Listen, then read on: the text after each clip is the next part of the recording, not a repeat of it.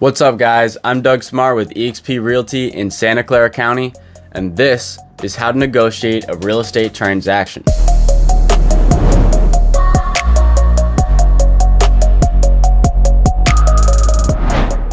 Negotiating a real estate transaction can be a complex process, but with the right approach, it can also be a rewarding one. Here are some steps to help you negotiate a real estate transaction.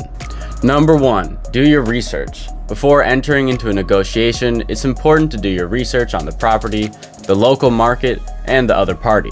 This will give you a better understanding of the property's value and help you identify areas where you might be able to negotiate.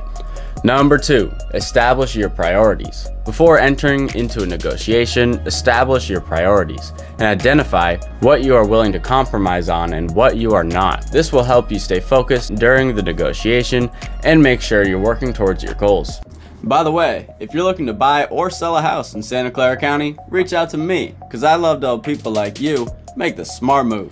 Number 3, listen carefully. One of the most important parts of negotiating is listening to the other party.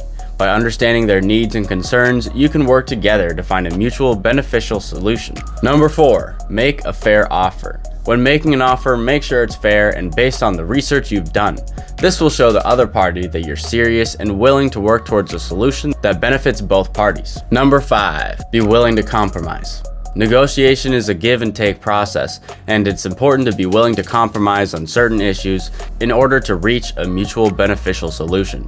This can help build trust and create a positive working relationship between the parties. Number 6, get everything in writing. Once an agreement has been reached, make sure to get everything in writing and have all parties sign off on it. This will help avoid any confusion or misunderstandings down the line. Overall, negotiating a real estate transaction requires preparation, communication, and willingness to work together to find solutions that benefit both parties. Thank you for joining me. If you like my content, please leave a like, subscribe, comment if you have a question. This is Doug Smart, signing off.